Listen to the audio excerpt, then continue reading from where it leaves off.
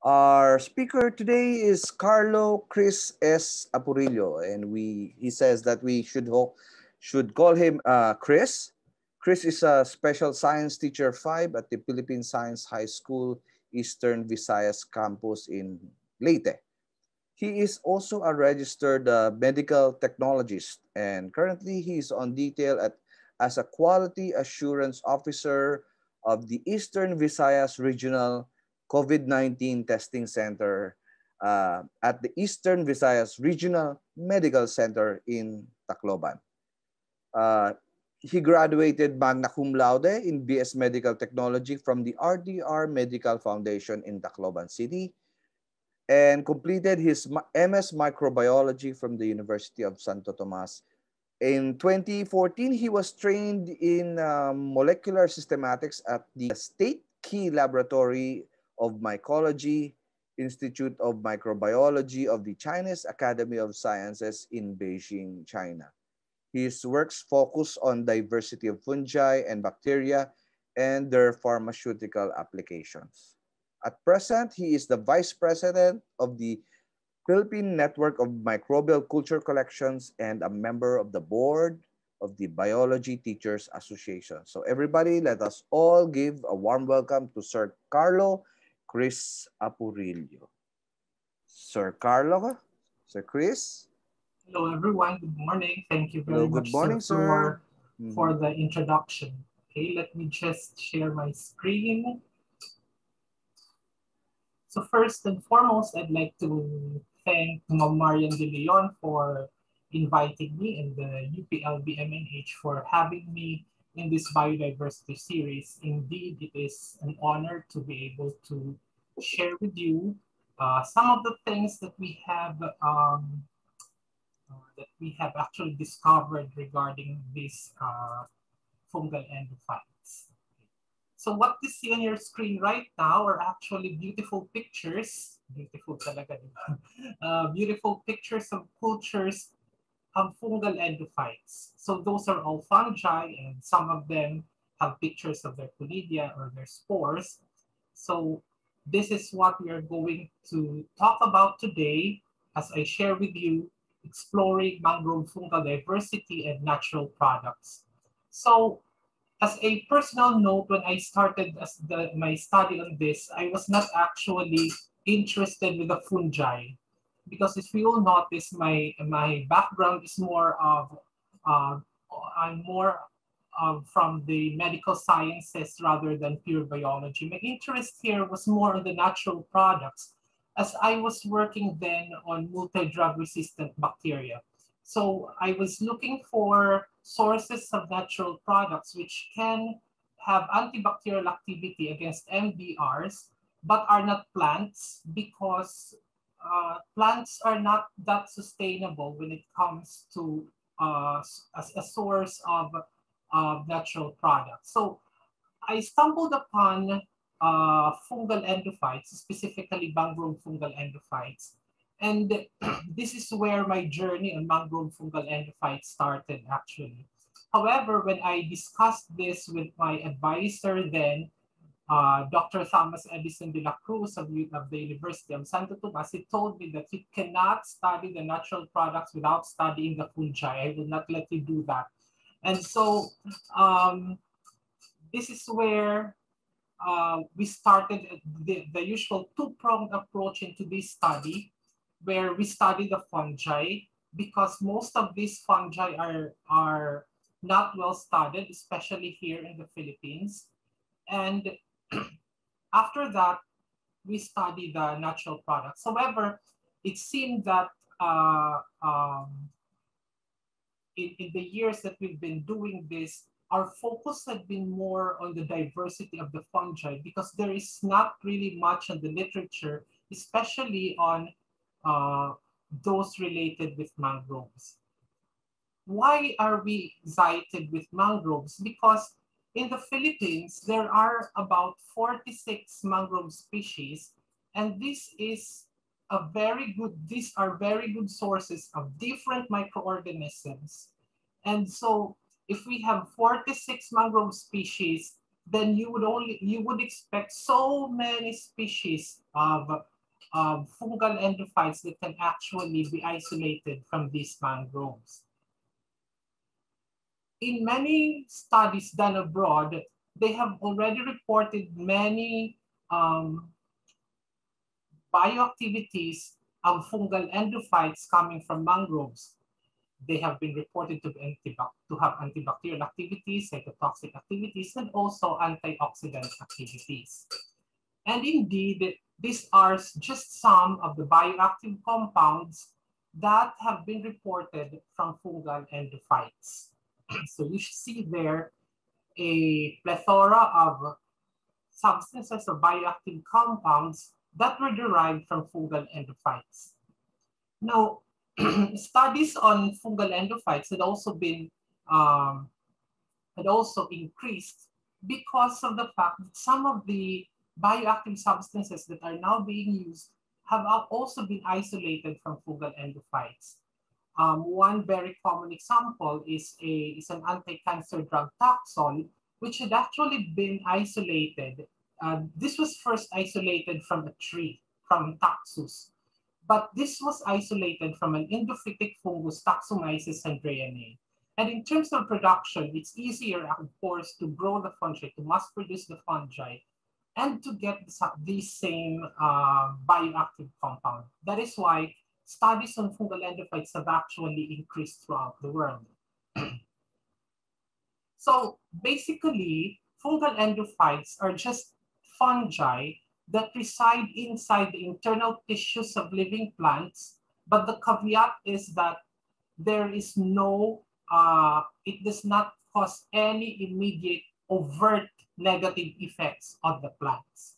That means that these are inside the tissues of the plants, but they do not cause any disease in the plants.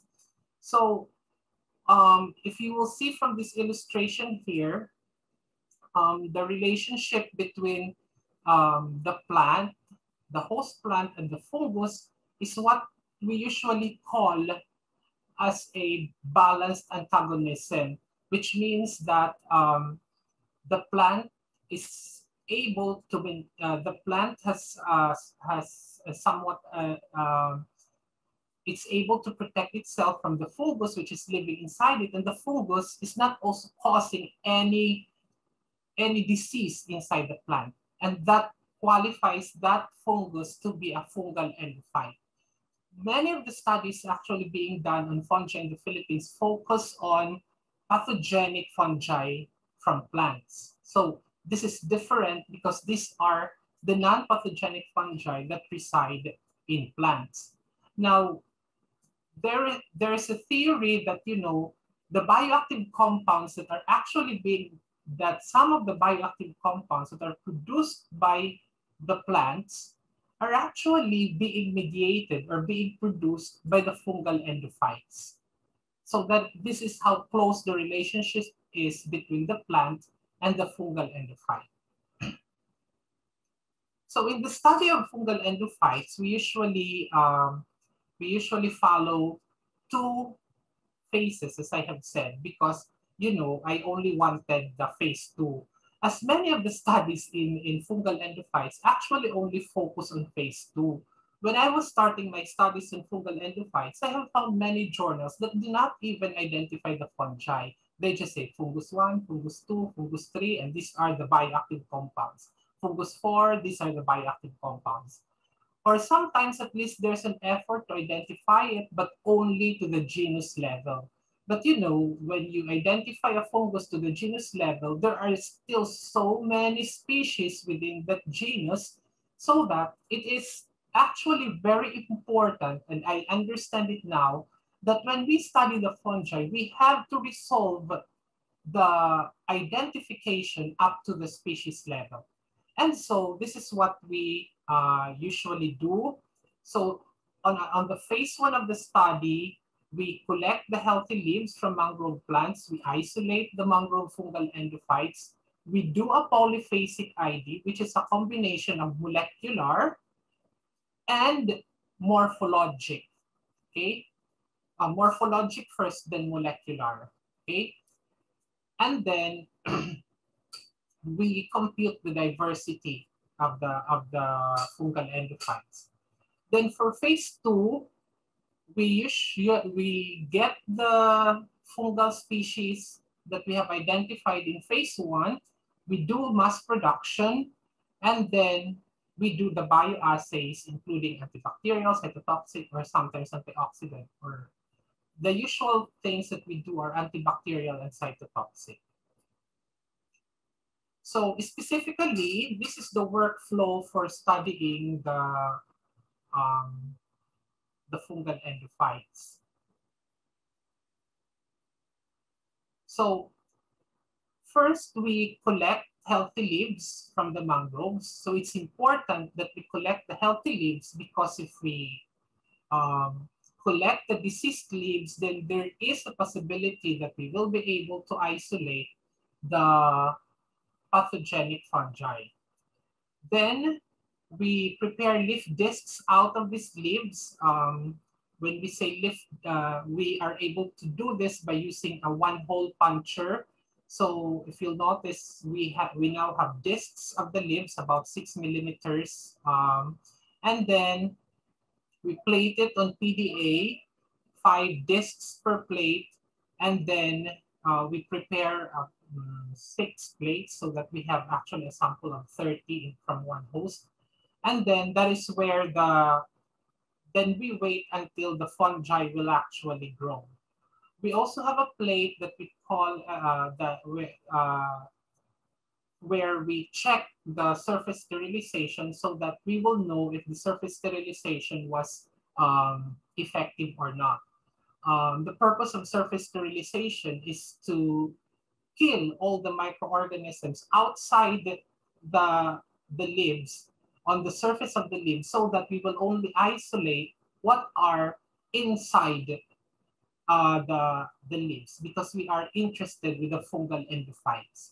So we have a control plate where we touch the surface sterilized leaves. So if we see fungal growth in this control plate, then that means that the surface sterilization was not effective. And so we have to go back again to square one, okay?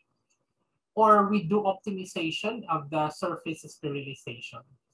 So this picture here is already an isolate. Actually, this is not the one that is coming from here, since there would usually be growth around the leaf discs. Okay. Then once we are able to isolate, we purify the isolates, and once we only have one species in a particular plate, then we can already do the morphological analysis. We usually look at the form of the colony, the color of the colony, the form.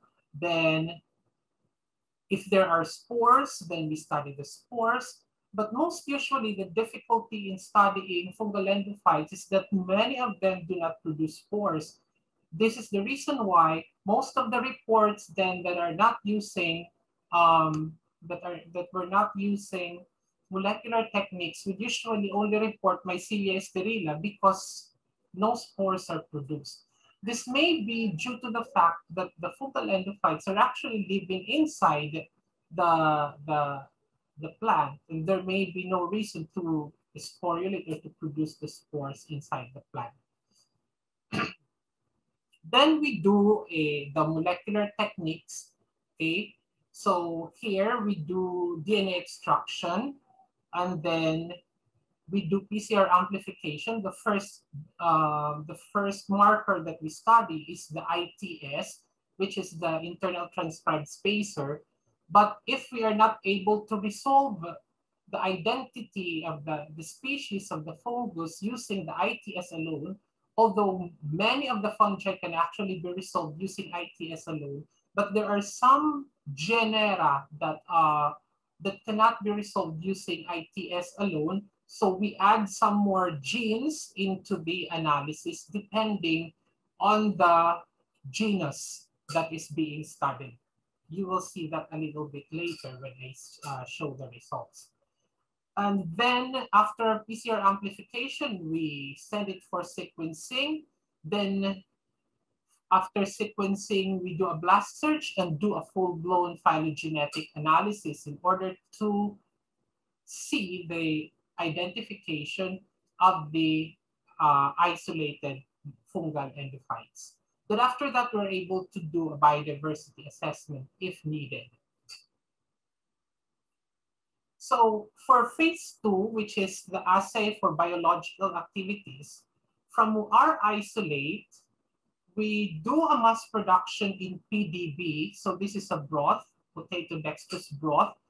We usually let it grow for 4 weeks at room temperature, but it can be extended for more than 4 weeks. But in the lab, we're always in a hurry to get our results. So the least that you can do is 4 weeks. Then after 4 weeks, you can harvest already. But unfortunately, because we only grow it for 4 weeks, you usually get only a very small amount of extract. But that is already enough, in a way, enough for the tests that you are going to do. The extract is usually enough already.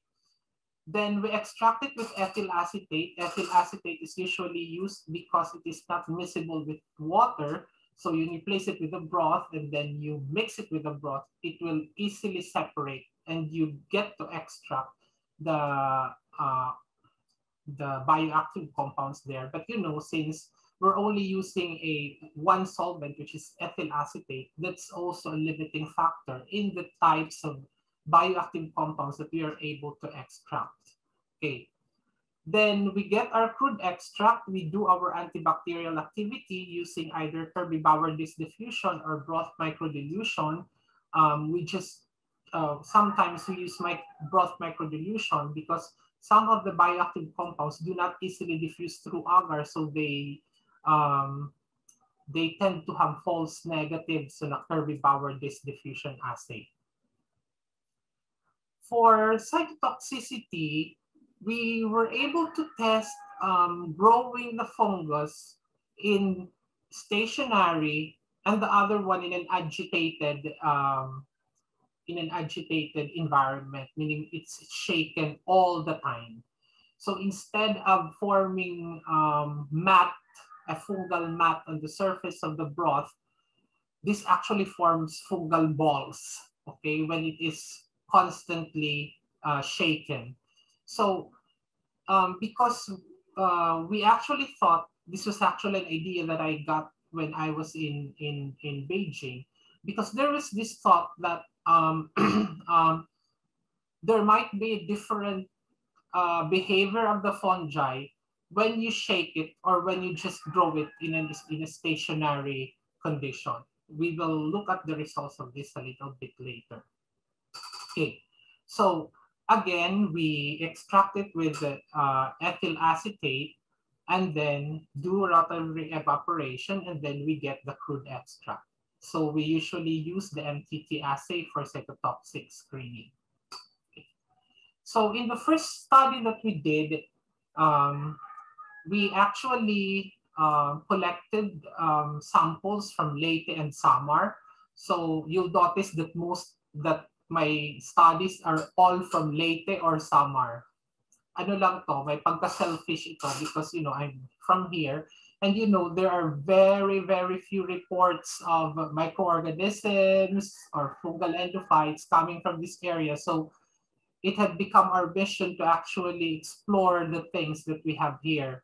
So if you will notice from this study that we did, we had mangroves from Leyte and we had from Samar. We had 3 common species from Leyte and Samar, which are Suneracia alba, Rhizophora mucronata, and Aegiceras floridum. And then we were able to get another species from Leyte, which is Avicennia marina, which we were not able to find in our site in Samar. Okay. You will notice that despite the fact that these are the same species of mangrove hosts, we were able to see different species of mangrove fungal endophytes. And you will notice that all of these fungal endophytes that you will see here have been identified up to their species level. So hindi namin tinantanan until ma-identify to the species level. Okay. So you will notice that, for example, for Sonerescia alba, we were able to isolate Balsa brevispora only in Leyte, but we were able to isolate Grignardia mangiferae, Marasmiellus palmivorus, and Aspergillus nidulans from Samar with the same species of the mangrove.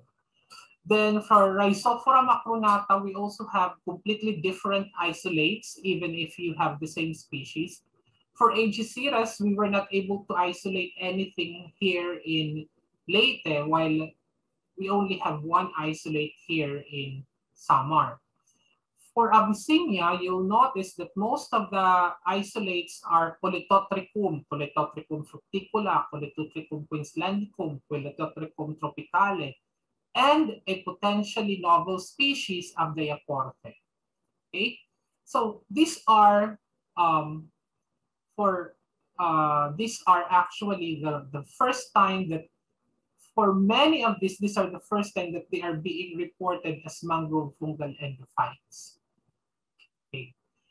Because, as I have said, most of the studies on fungal endophytes do not identify them up to the species level.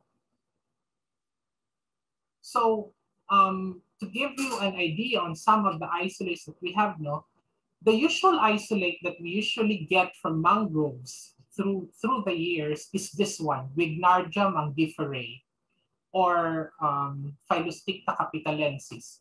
So we usually see this.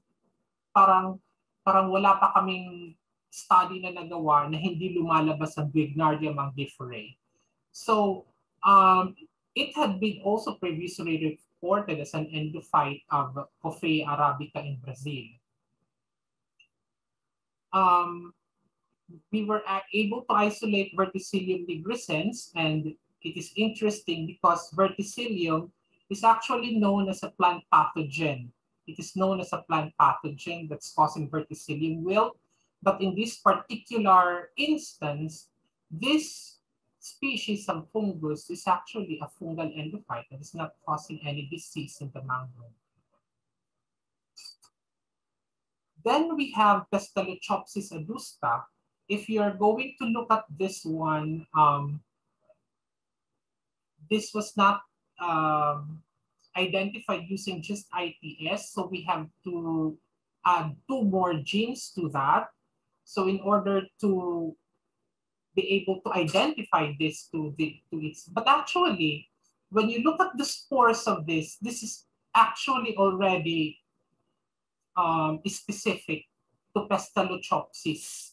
However, we just wanted to make sure, and we have to, that we always want to have a molecular evidence of the identification of the isolate.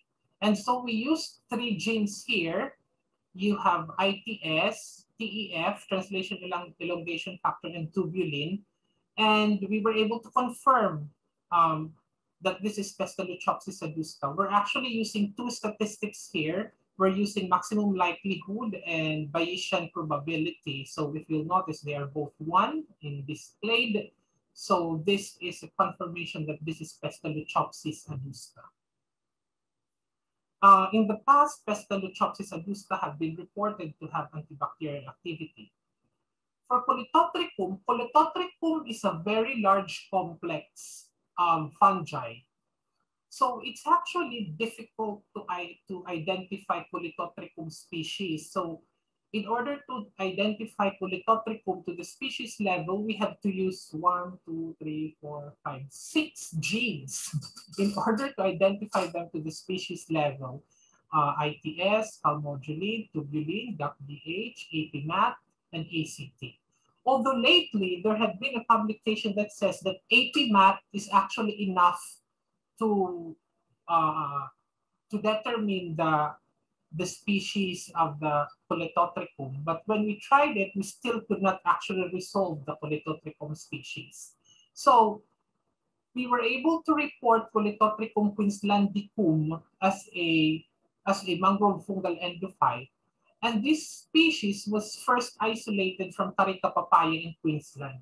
So we believe that this is actually the first ever report of Queenslandicum being a mangrove fungal endophyte. Then we have Diaporthe. For Diaporthe, you will notice the original tree here on the left. It actually contains about 300 species of Diaporthe. Nandito lahat sa tree na to. That's why you can no longer see the specific species in the tree. So those are the ones that were included in our phylogenetic analysis. Now, you will notice that despite the fact that we have about 300 species here already, you have we had an isolate that actually branches out of all of the clades of all of the species of Diaporthe. But this is Diaporthe because, you know, it's within that particular clade. You will see that it's within this group of organisms. So therefore, this Diaporthe that you see is actually a novel species. So this is a novel species of Diaporthe. So another reason why we are also interested in resolving the identification of these mangrove fungal endophytes is so that is that we believe that there are still many novel species that have not been discovered. So here we saw one already.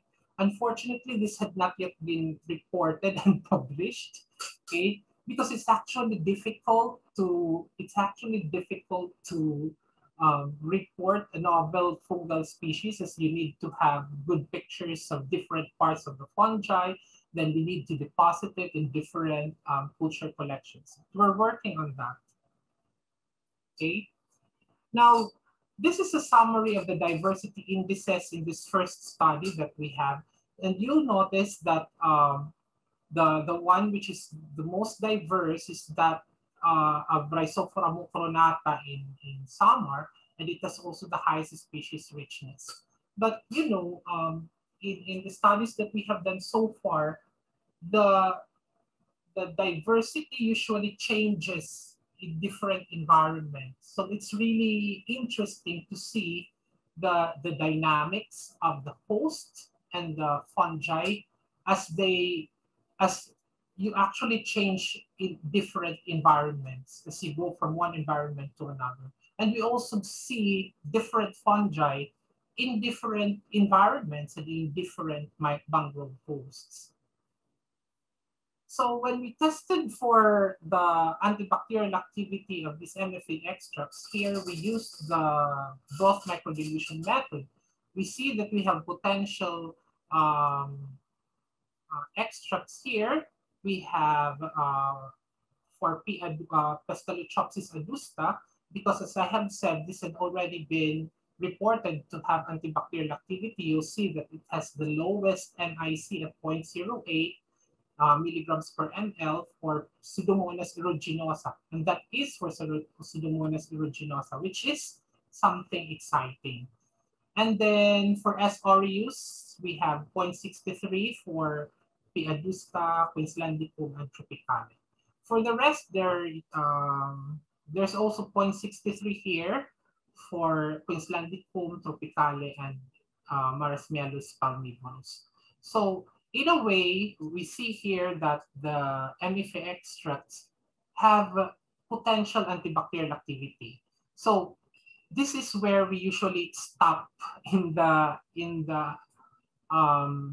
analysis of bioactivity, because after this one, we give this to our collaborators, so our chemists, who usually continue on in the purification of the extracts, and then it's just returned to us for testing of the bioactivities.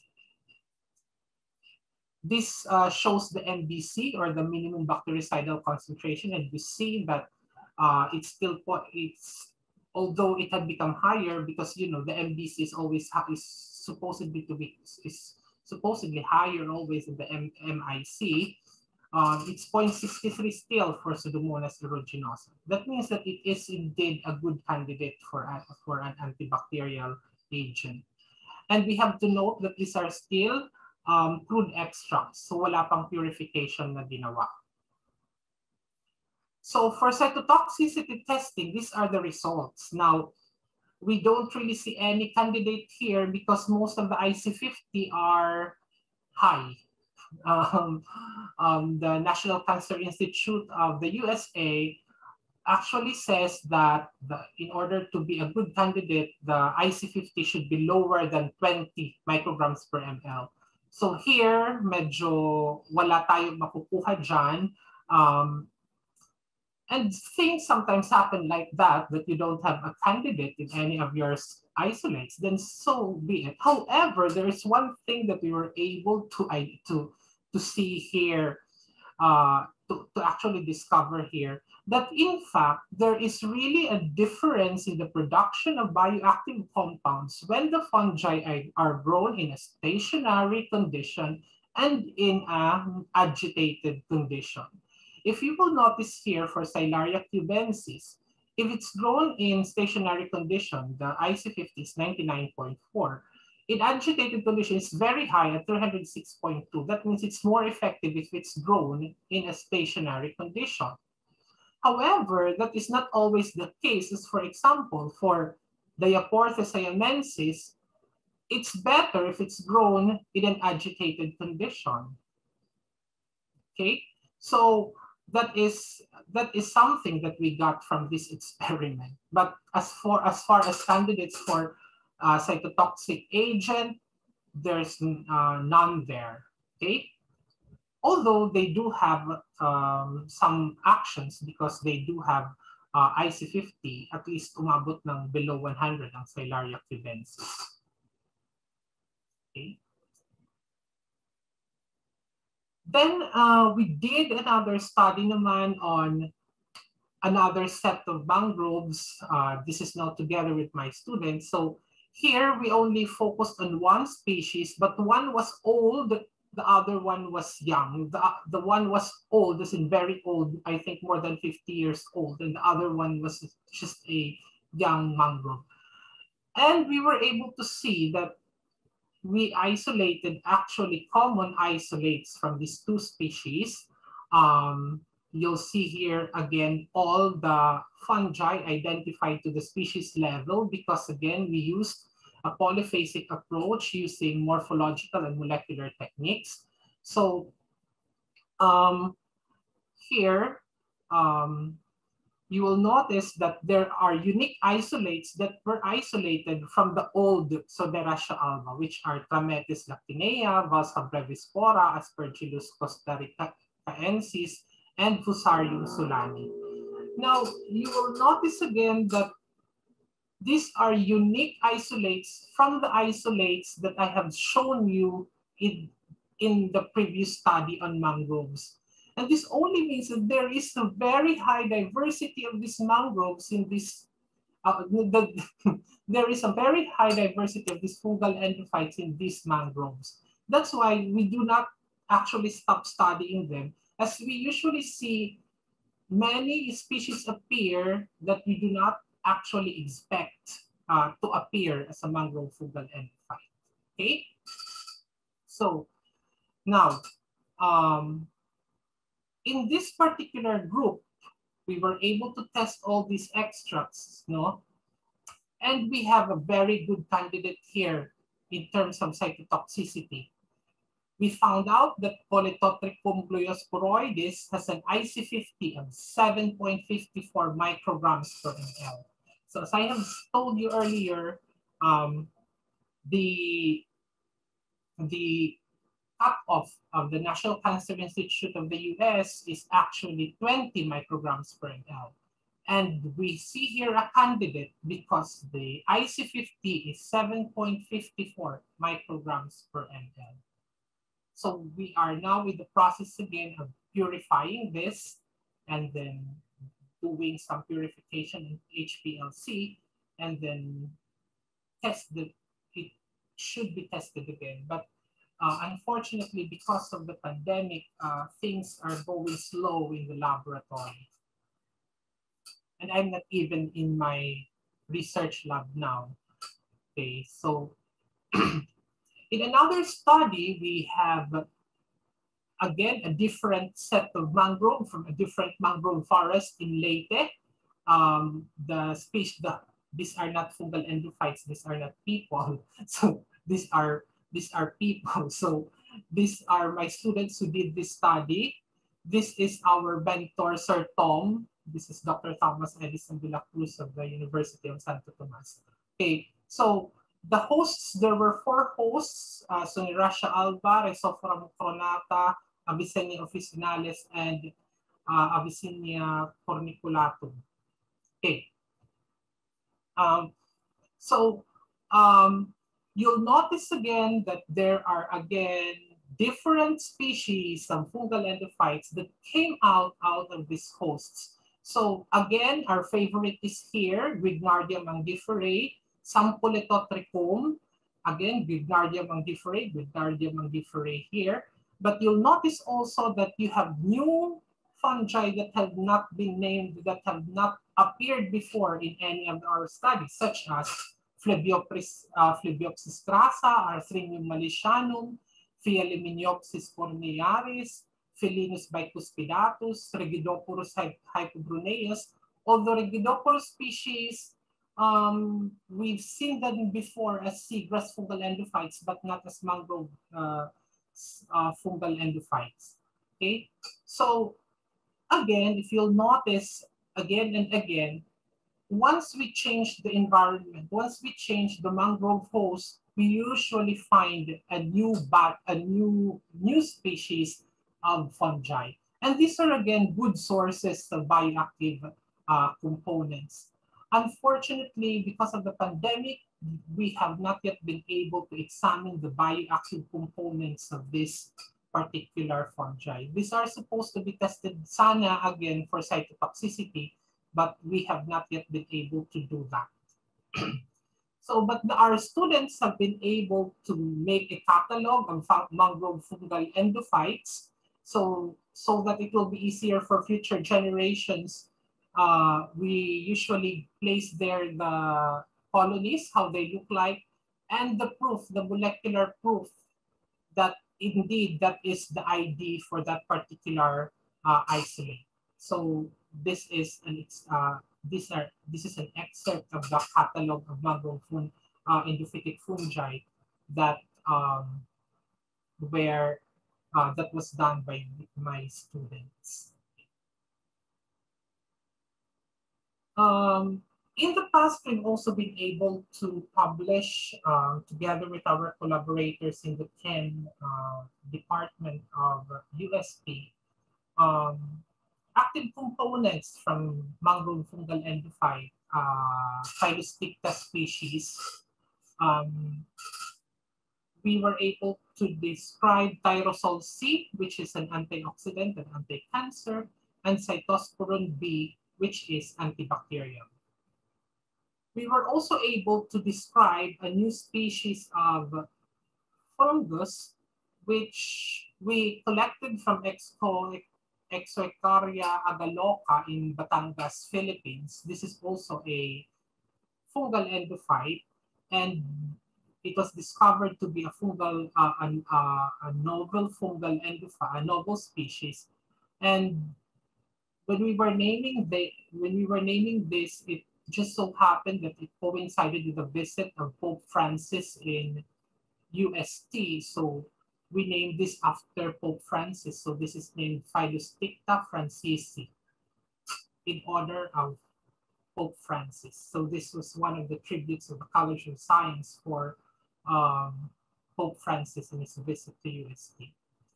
Also, we were able to write a book chapter where we placed here the findings that we have on fungal endophytes and their bioactivities.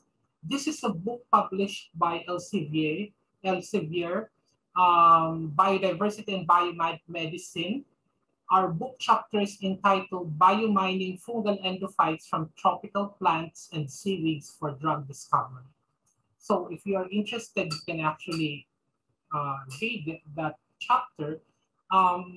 It includes the background fungal endophytes. This includes also land plants and some seaweed fungal endophytes. Okay, and their bioactive and their bioactivities. So I think that with this discussion, we saw the diversity of the mangrove fungal endophytes and the possibility of using them as sources of various active components. So, as I have said, we are just on the surface of studying these mangrove fungal endophytes. And we hope that we can collaborate this with other people, as there are still many mangroves to be studied around the Philippines. We are just working actually in Leyte. Marami pa yan sa Luzon, sa parts of Visayas, and parts of Mindanao.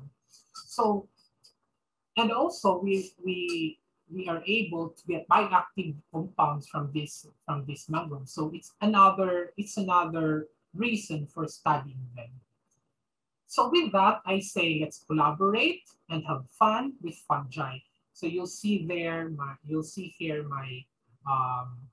email address if you want to contact me to ask questions or possibly to collaborate on working with fungal endophytes. And I think that will be the end of my talk. I hope that there are questions so that we can possibly discuss the topic some more. Thank you very much again and good morning. Thank you very much, Sir Chris. Indeed, it was a fun, fun presentation, no ba? Very enlightening, especially for me, no? Kasi I'm not a man of science. Pagdating dito sa museum, I'm more of a communicator. We are accepting questions from the audience right now. If you want your questions to be read by me, so you just put it in the chat box, or if you want to ask your question live, let me please let us know. Okay, we have one long question here from Jonathan Jaime Guerrero. Good day. He's from Bicol University, and he is working on mangrove endophytes here in Bicol. So I think you're not alone, sir. Sir,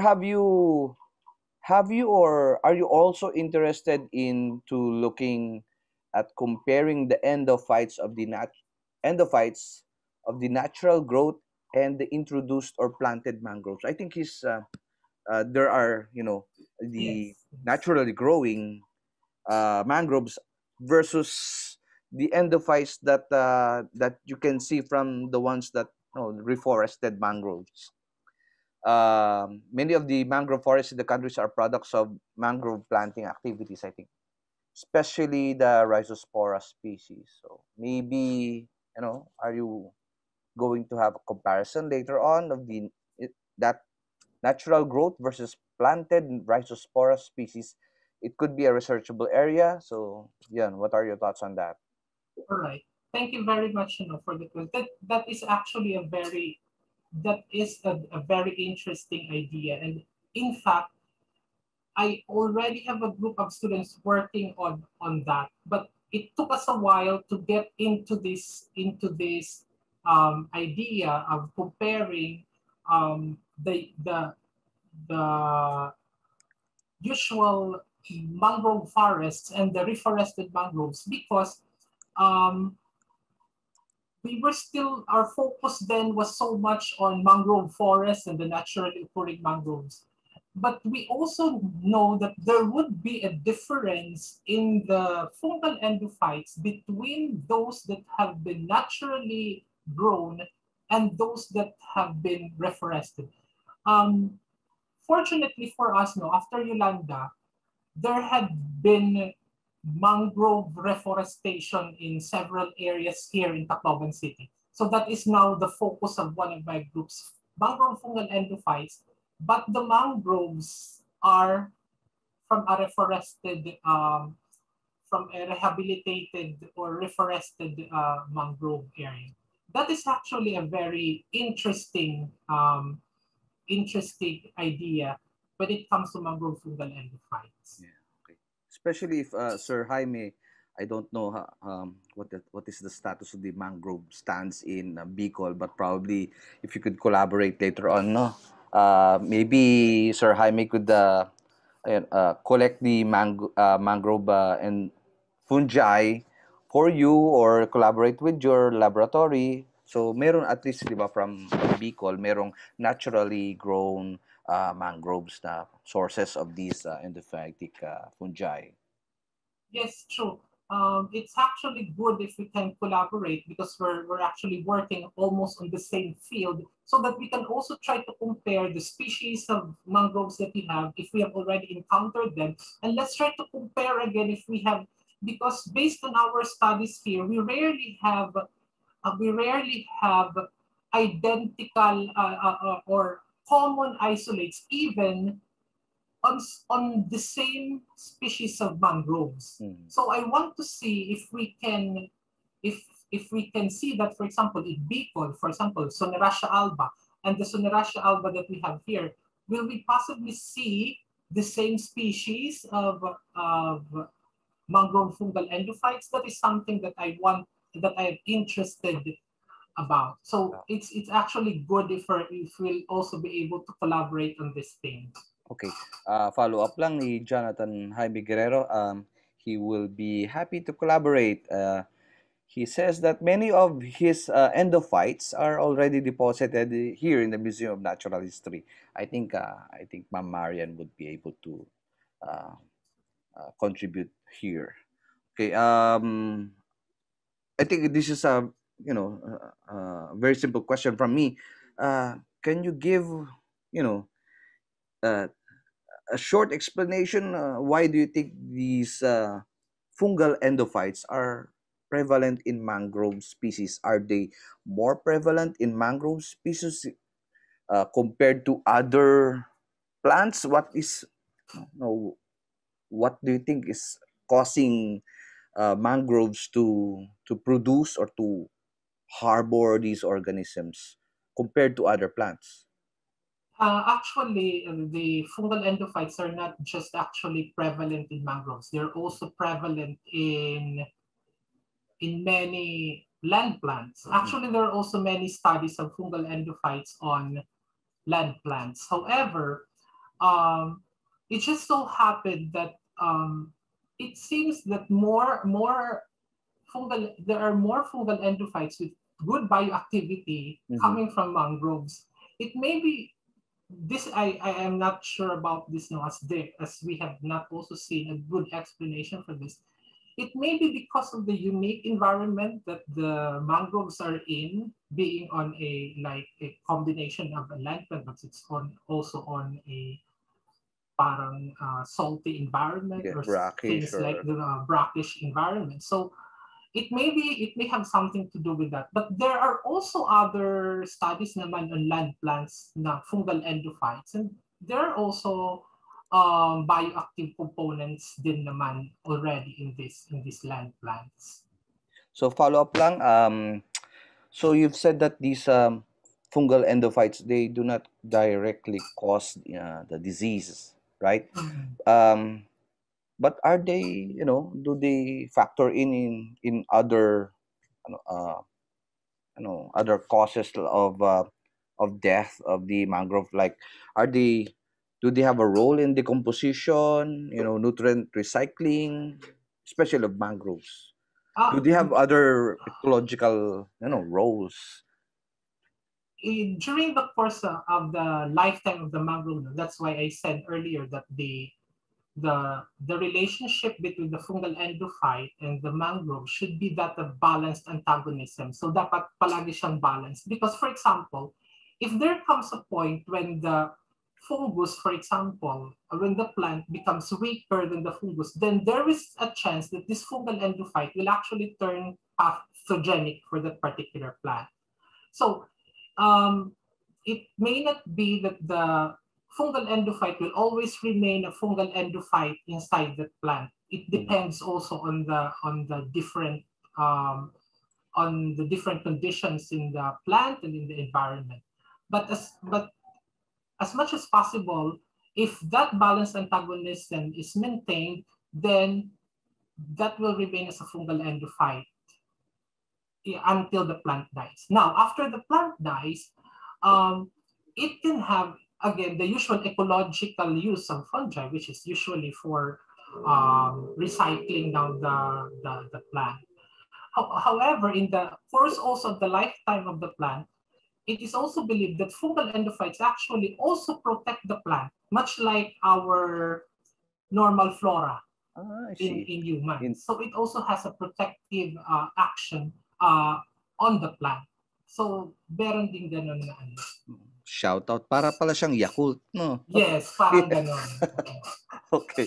So, from Jennifer Niem, her question is, she doesn't know if you have presented this, but although she might have missed it, but have you done dual culture assay of your fungal endophytes against known pathogens of mangrove as a preliminary test of their biocontrol activity against these natural pathogens? That's the first question.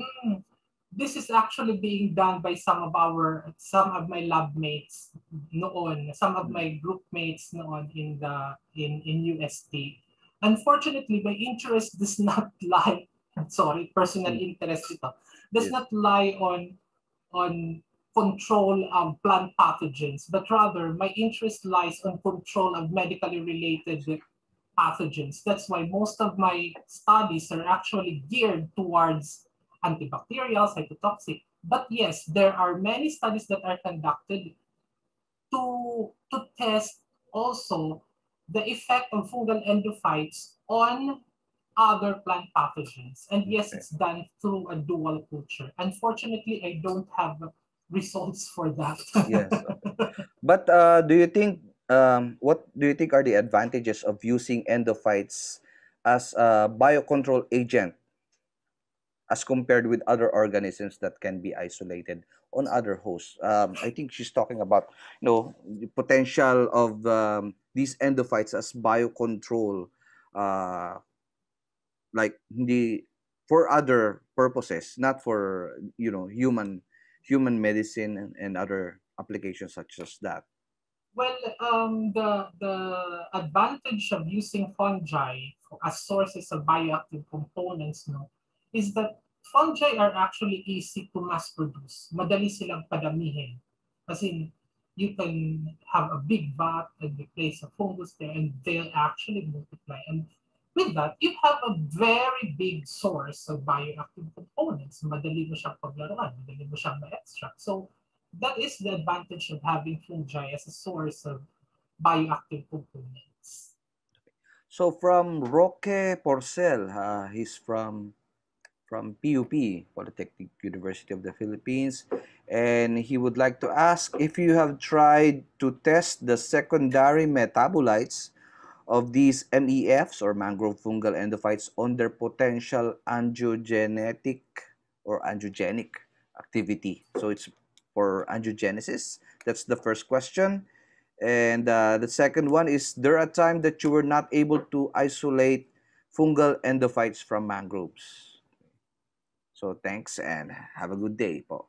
Unfortunately, I don't have any angiogenic studies on my extracts as they're limited usually to antibacterial, cytotoxic, and antioxidants sometimes. Kasi testing, actually in vitro testing can be quite tedious already. If you'll notice, no, you usually test so many fungi, fungal endophytes, and then ang candidate mo lang nalalabas is isa or dalawa. So that's why we tend also to limit the types of tests that we do, and it also it's also a good use of the resources. So unfortunately, we don't have data on angiogenic activity. But there are studies. Have there been Yes, studies? Okay. I know that there are also studies on that. I am just not familiar with the results, but I'm Mm, sure there are studies on that. okay. The other one is yes, there there is only one instance where we were not able to isolate a mangrove fungal endophyte from a host, which is actually quite surprising for us. But in any rate, we were only also able to isolate one mangrove fungal endophyte on on the same species on another area. So but for us it only happened once. Most of the time naman, we're able to isolate the mangrove fungal endophytes. Okay. So another question, do fungal endophytes and filamentous fungi of the same species, do they exhibit the same bioactivity? Do ano yun? Yeah. Do of, Uh, of the same species? yeah, filamentous does Okay. fungal endophytes and filamentous fungi of the same species, or probably I think All should right. be uh, So exhibit the uh, same bioactivity. we believe that as long as they are the same species, no, that they should exhibit the same bioactivity, but it Mm, has to it for me it remains to be tested because it might be that the species that is a fungal endophyte has an entirely different mode of or has somewhat evolved something different from the one that is not a fungal endophyte. It is mhm, something that we have not done yet to compare the bioactivities of the same species um, of fungi, one that is not a fungal endophyte and the other is a fungal endophyte. But as fungal endophytes, if you'll notice in my presentation, like Pestalochopsis adusta is a known fungal endophyte with antibacterial activity. You see also that when we tested it, indeed, it has an antibacterial activity, which actually confirms the one that is found in literature. okay. Question from Dr. Marian De Leon. Hi, Chris. Thank you very much for your excellent presentation. May I know how do you preserve your fungi, especially those with the known activity? Actually, Ma'am Marian, no, this is why what we find very challenging. Actually, in even when we were in Beijing, I also asked them how what is the best way to preserve them. Um, kami kasi, especially though kami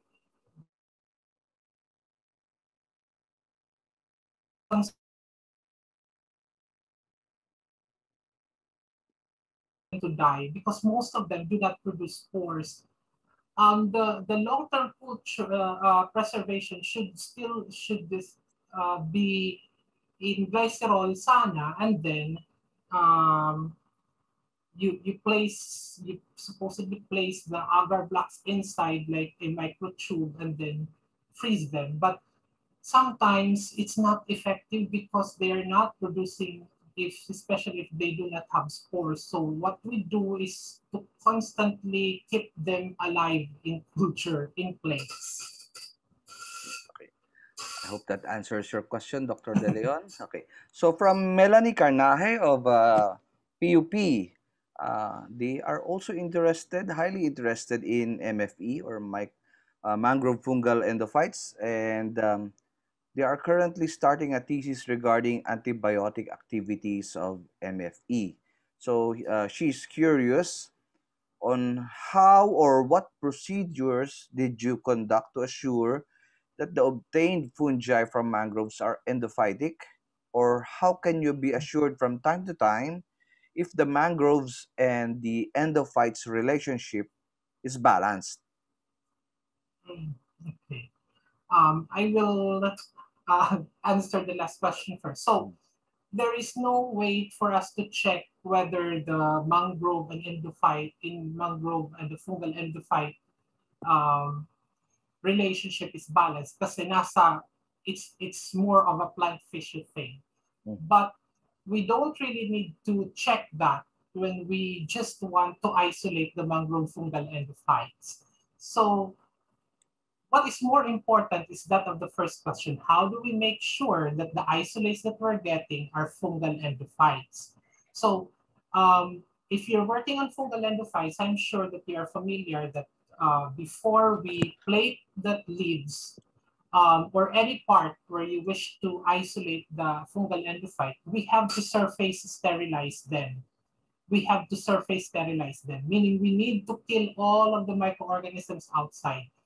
So you must have a plate that is a control plate where you are going to touch the leaves that you sterilize so that you will be able to check if your sterilization is okay. When you check the control plate and you see lots of fungi growing there, then that means your sterilization is not okay. And all of the fungi that may be growing on your plates may not be fungal endophytes. So you have to repeat that. So that is the way to make sure. Now, if your control plate does not have any growth, that means your surface sterilization was effective. So all of the fungi that will grow out of the leaves, since your surface sterilization is effective, are now fungal endophytes. You are assured that they are endophytic fungi. So that is the way for us to be sure that what we are culturing are not environmental or epiphytic fungi. Okay, thank you very much. Follow-up question. Have you thought of, in your research, have you thought of including the entire microbiome of the mangrove, which includes the epiphytes as well? Not really, because we're not interested with the epiphytes, because as I have said, um, our our second goal is always to be able to work on bioactivities. So while there are also people who are working on the entire microbiome, including the epiphytes, with the including the different parts of the mangroves. But for us, we usually only focus on the foliage, the leaves, and then so that we can still move on towards the second part. Because diversity study alone is actually a big thing to handle. Mhm. Morphologic classification and molecular classification will take time. It takes about 6 to 8 months to do it. So gusto namin na every study, meron pang time to do the second phase of the study, which is the study of the bioactivities. Thank you. My question, you said earlier that the metabolites, there are some metabolites or compounds that are produced by the plant, but are actually produced by the fungus, right? So have you encountered a fungal endophyte which produces the compound synergistically with the plant? Mm. So it's So parang there's some sort of, the plant produces this compound and the fungus produces this one and it combines and produces something else. um, personally, no, I have no experience with that, as I do not usually work with the plants. But there are published studies that have actually proven that there is a substance that is produced both by the plant and the fungus.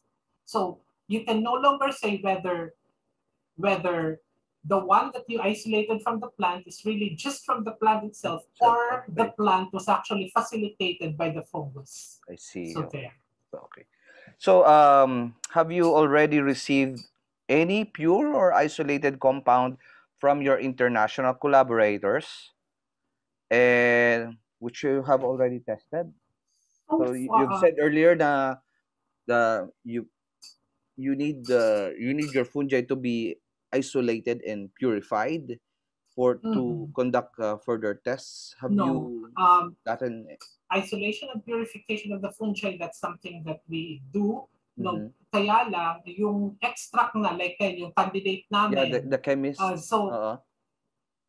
ipapasa na namin yun sa aming mga chemist friends. Mm-hmm. So, so far, yun pa lang ang wino-workout namin ngayon. Yung in the past, pinakita ko na sa inyo kanina, they were already published before yung cytosporin B and yung isa pa na active component that were already um, described. So basically, yun ang kanyang supposed path na pag merong bioactivity, dapat makita nila kung anong chemical talaga yun, ang active component, and we're able to describe it.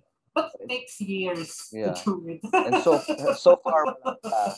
Sa mga so far, wala pang bago ulit. Yes, okay. So, what is the timeline? Would we see it in how many years? 10 years, perhaps? Hindi naman yata ganun katagal yun. Unfortunately, we've been stuck because of the pandemic. Lumabas yung aming cytotoxic activity na yun last year pa, mga 2020. Then supposedly, dapat ma-workout na sana yun. Wala, nandun ngayon sa freezer ng lab. Sayang naman. Anyway, wala tayong magagawa doon eh. Diba, right? So yeah.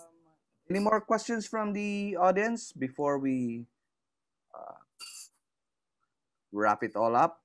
Siguro ako last na lang, I was fairly interested in that, you were talking about there's a difference when it between the ones that are stationary and the ones that have been agitated, continuously agitated. So, what is your hypothesis on that? So, ang hypothesis kasi nun, that was actually a hypothesis that we actually made while discussing something dun sa lab sa Beijing. So, sabi nila, there must be a difference. There may be a difference in the production of the bioactive components if you have a different condition of the fungi.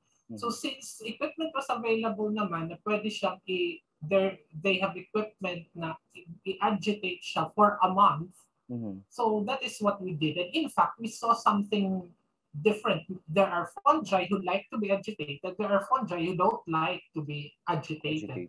So ngayon, iniisip ko na naman namin na that's two conditions na naman na susundan in a test. And that multiplies the test to 2 instead of just doing it in one. So far, we're just equipping ourselves for a constant agitator or fungi. So far, for now, puro naka-stationary ang aming growth dito sa lab. But the one that's a good candidate for cytotoxicity, yung may 7 IC50, that was just grown in stationary condition.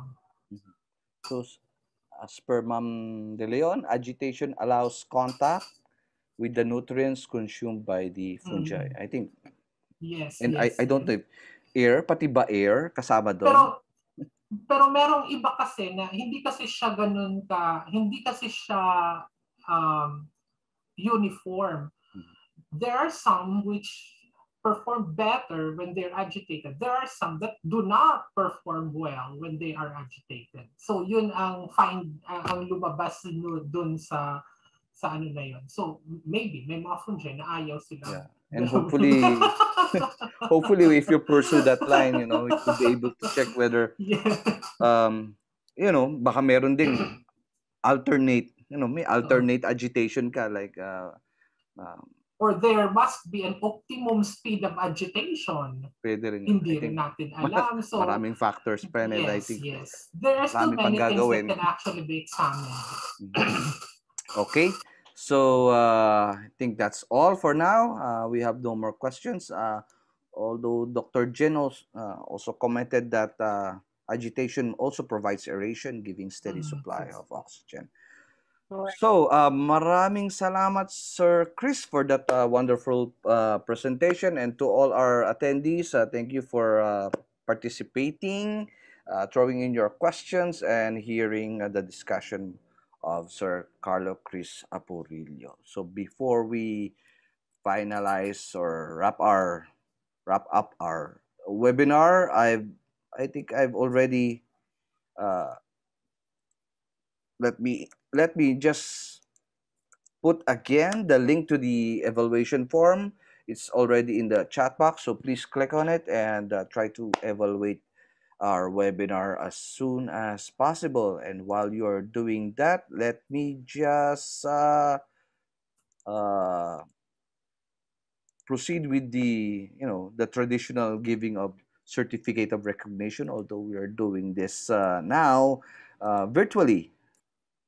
So on behalf of our director, we are giving this certificate of recognition awarded to Carlo Chris S. Apurillo for serving as our resource person during this biodiversity seminar entitled Exploring Mangrove Fungal Endophyte Diversity and Natural Products, held today, March 2, 2021, from 10 to 11:30 a.m. Philippine Standard Time via Zoom. In witness whereof, the signature of our director is here unto affixed, given today at UPLB College Laguna, signed Juan Carlos T. Gonzalez, our director. So, I've already put the link to the evaluation form, but if you're familiar with Bitly, you could go to bit.ly/2021-BSS-eval later. We will accept responses only until 5 p.m. If we invite you to visit our website mnh.uplb.edu.ph, and if you want to drop an email, just write us at mnh.uplb@up.edu.ph. You could check out our accounts: Facebook, Twitter, YouTube, and Instagram. Just search for the handle UPLB Museum. And we have articles in Wikipedia and TripAdvisor.